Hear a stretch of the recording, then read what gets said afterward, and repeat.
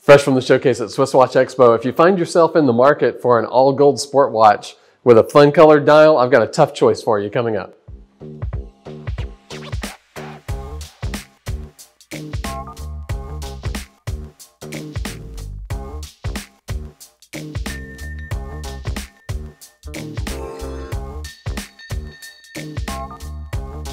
We have a clash of the titans this morning from SwissWatchExpo. We have a all-gold Rolex GMT-Master II versus an all-gold Rolex Submariner.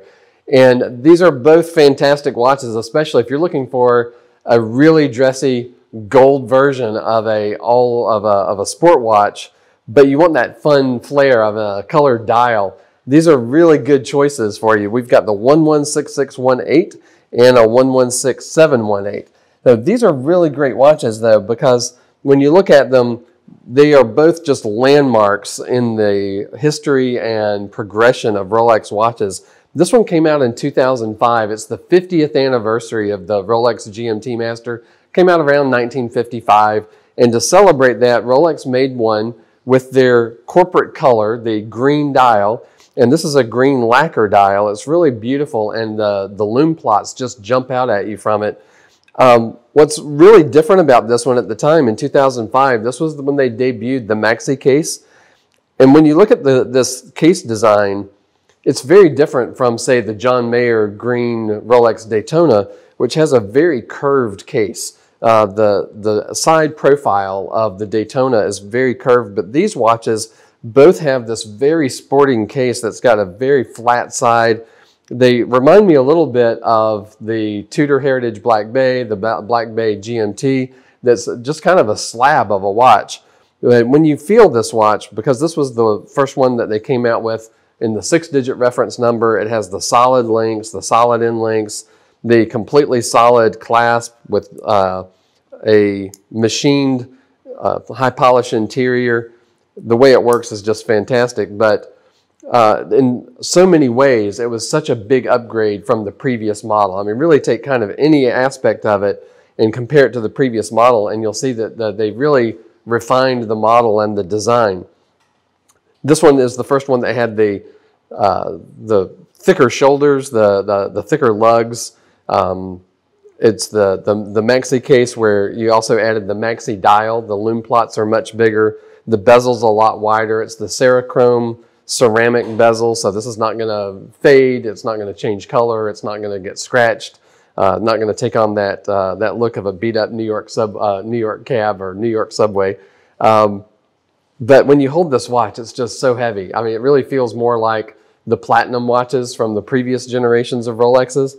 And so this was kind of the big debut of this size watch. They wanted to make the watch look a little thicker, a little chunkier than the previous models. The previous models had much thinner lugs and all those other things that make this watch just look bigger, even though it's still 40 millimeter. It has the bigger crown guards, the wider bezel, and the maxi dial together. It really tricks the eye. If you hold one of these next to the previous model, you'll swear that this one's bigger, but it's still 40 millimeter. The watch was a huge success. They filtered that design down into the rest of the line right away.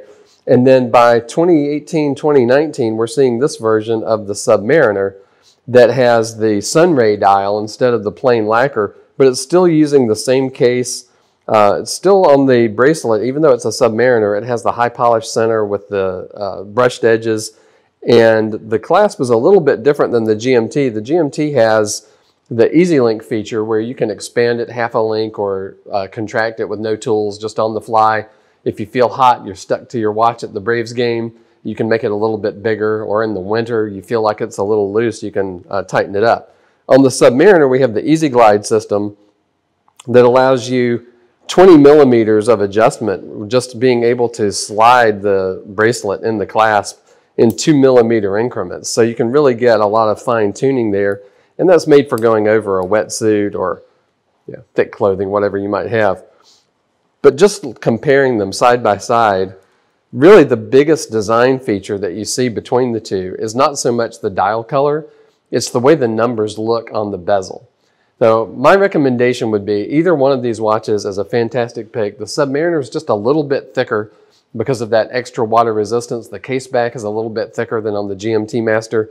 The GMT Master is still water resistant to a respectable 100 meters, 330 feet, completely swimmable. But you wouldn't want to go really deep like you would with the Submariner.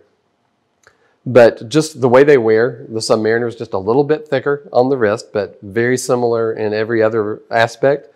And the main question, though, is do you like the way the numerals look on the bezel of the Submariner better, or do you like the GMT Master? That'll be for you to decide. It would be a tough choice for me. My wife called and said, hey, you got to bring home one of these watches today. I don't know which one I'd pick.